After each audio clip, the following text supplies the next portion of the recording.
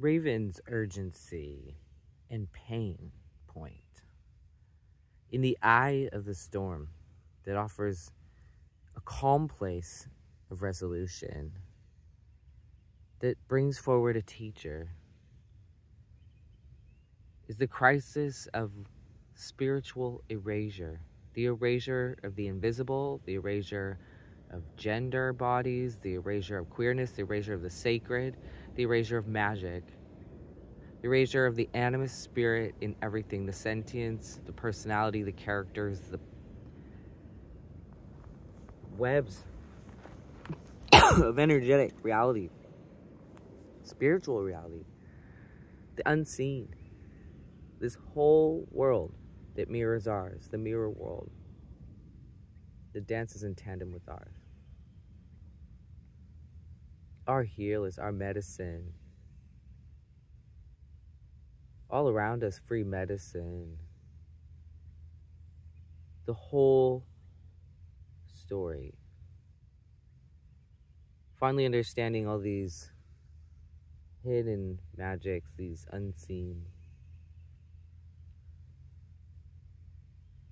things that we see, that are some of the biggest things we see. And so the unseen becomes so prominent, it becomes so relevant, so interesting, so necessary, so urgent, so painful. The loneliness and sorrow and the conflicts that it creates to not have this relationship.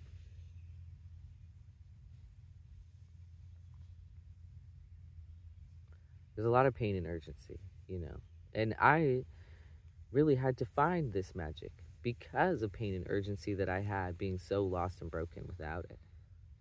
That I nearly died, and some of my friends did. And they guide me now. So I'm guided with ancestor power on our side, as it ought to be. This is about euphoria, and that's self-determined. This is subjectivity project of collective liberation. It's about consent, and it's always self-determined. We ask our body what that means. We listen, and then we proceed, and we build relationships step by step, and we practice that, and we don't stop. And it's just a presencing with the sacred in ourselves and others, and it's allowing for it to heal and emerge. Inviting it, doing the dance to meet the sacred and weave the sacred back in.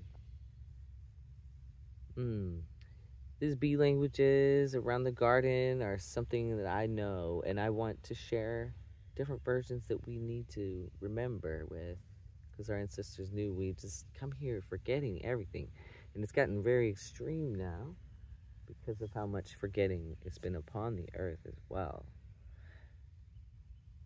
But out of dream and out of unseen comes the remembering now. It's tumbling through really quickly, and the world's changing to make this doorway for the ocean to spill in and for this knowing to return. It's not really, it's remembering, right? So it's always funny because it's just how do you call it? Not it's just transforming what is, and in that process getting to finally be with truly what is. So it's kind of like how you take psychedelics and they open up a whole other bunch of senses and sensations in a relationship. So you're just sort of opening that door more all the time with your own culture. So mushrooms, they're in a space of pollination and decomposition, fertilization, nourishment, feasting, connection, distribution. It's all about like creation, gifts, connection, sharing, feasting, transmuting. See, it's transforming and then helping the garden grow. So that's what we're doing, and there's so many different specialnesses to everybody and unique gifts to everybody's and unique parts of the ritual, and it's it's like art, you know. It's very much like a fingerprint snowflake scene. Snowflakes and fingerprints, you know. We're all superstars and we landed here, and everybody's unique thing is just its own beautiful thing. It is like gardens, like with flowers and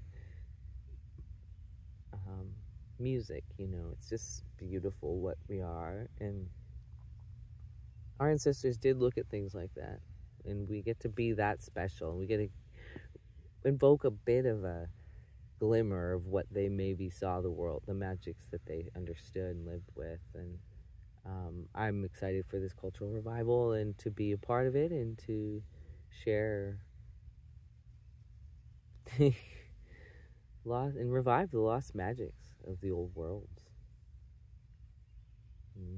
Through the raven's eye and whole time. And what happens under the raven's wing heals all the worlds. And this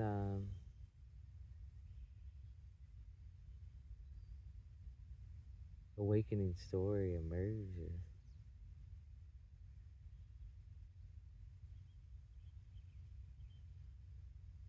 in a wave of euphoria.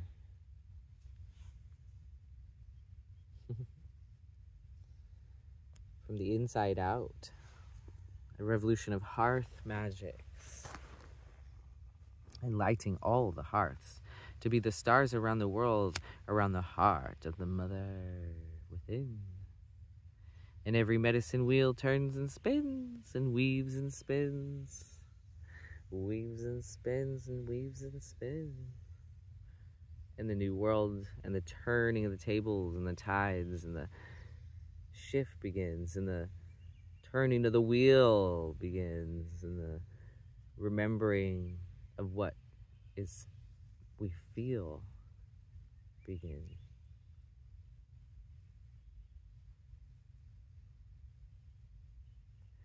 It began so long ago. It began when it was destroyed, right? I'm remembering that. I'm connected that far back to this story. It's interesting to weave and to be that.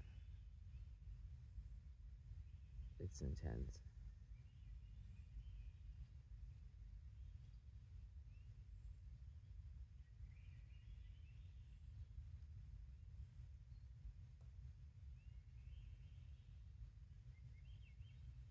Mm.